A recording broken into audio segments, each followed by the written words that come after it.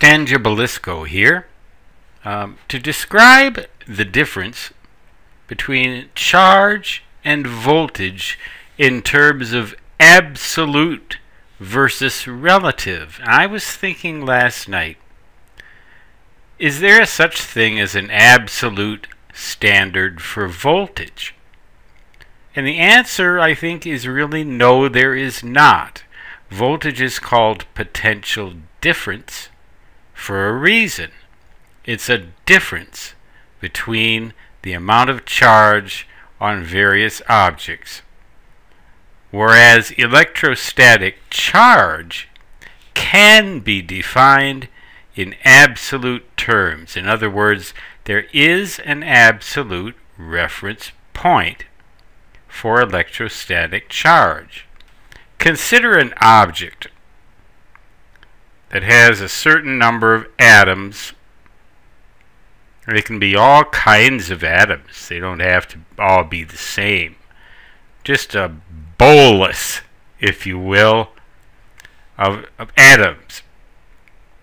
And you somehow or other have a machine that can count up the total number of electrons, indicated as negative charge here, and protons, which have a unit positive charge. And suppose that they turn out to be equal.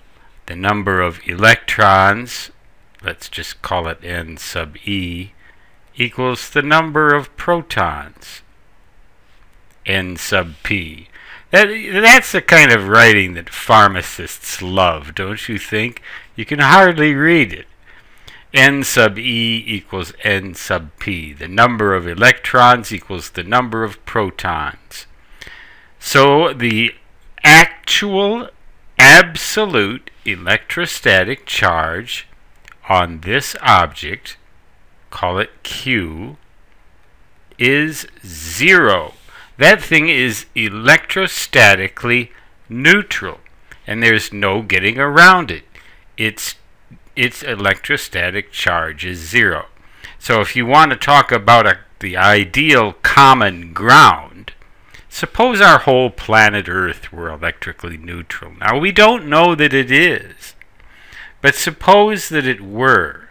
It would be the ideal ground, absolute charge of 0. But if you have a machine that can count up the number of electrons and count up the number of protons, and you get different numbers so that n sub e does not equal n sub p,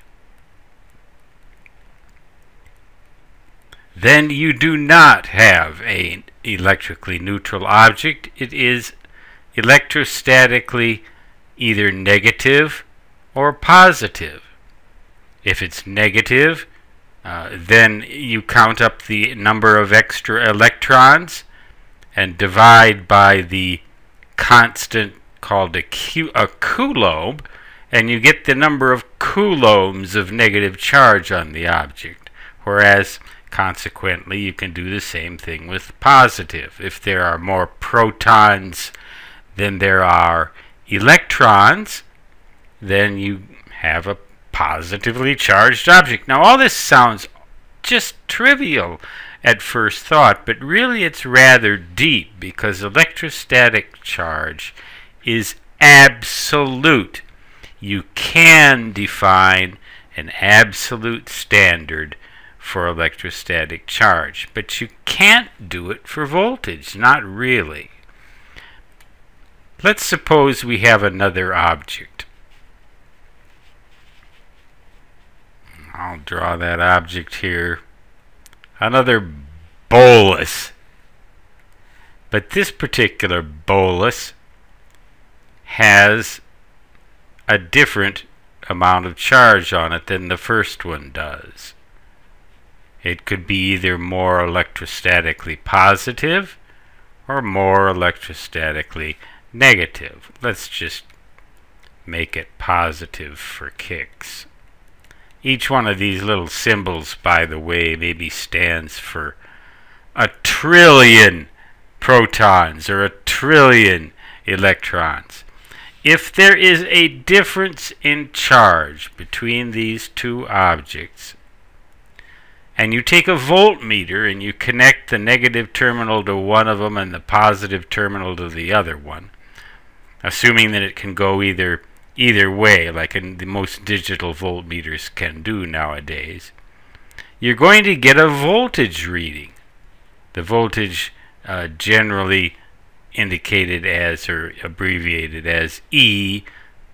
I keep forgetting why that is. Electromotive force, I guess, is why they use the letter E. But it is a potential difference. It's relative.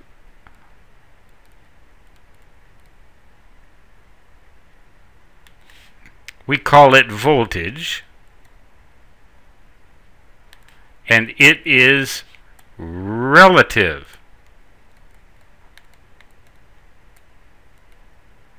I'm having a devil of a time with this pen.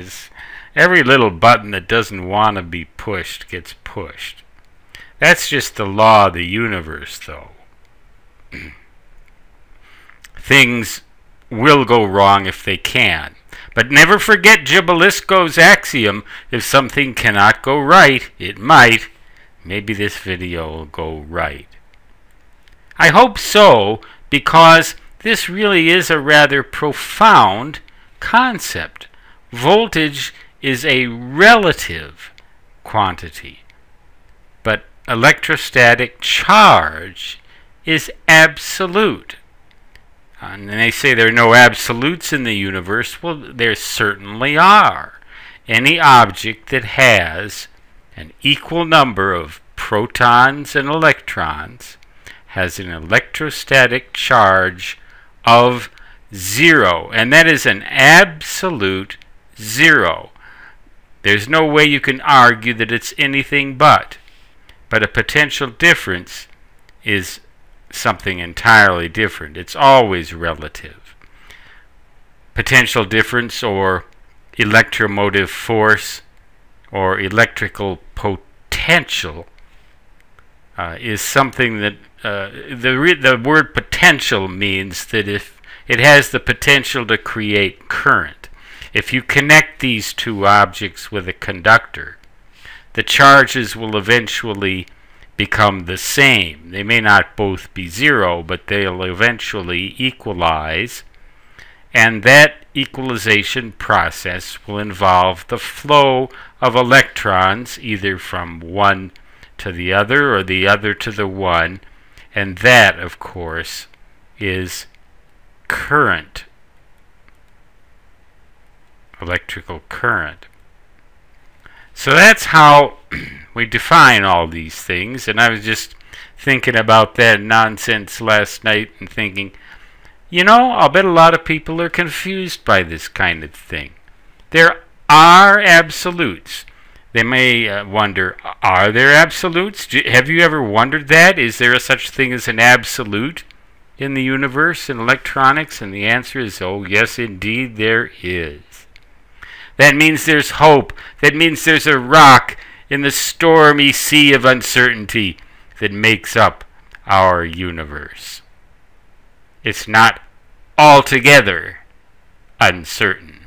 But anyway, remember the statement, there are no absolutes, is in itself an absolute statement, thereby proving that there are, in fact, absolutes. There are absolutes. And one absolute is the fact that Stan Jabalisco, your professor-in-chief, writes about as well as any doctor could possibly do on a prescription pad. Until next time, so long.